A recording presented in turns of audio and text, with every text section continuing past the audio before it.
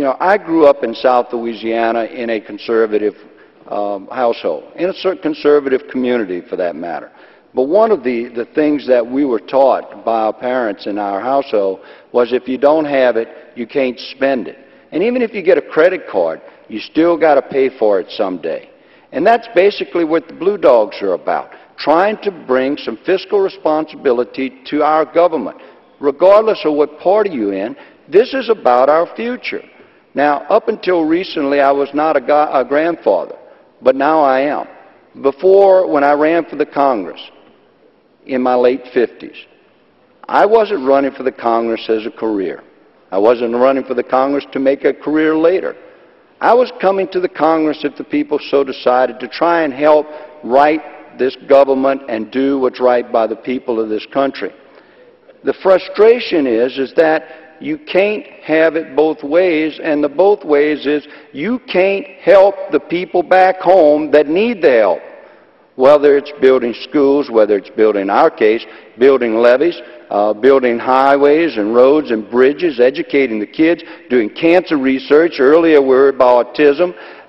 These things cost money, and without the involvement of our government, we wouldn't be the most advanced country that we are today. But we're moving down a slippery slope. We have spent ourselves into a debt that's estimated to be in excess of $9 trillion. $30,000 plus for every man, woman, and child. So that means my two kids and their spouses and my grandson have a debt that will take them quite a bit of time if they were to decide, well, I want to pay my share. Take them quite a bit of their lifetime to put that money aside.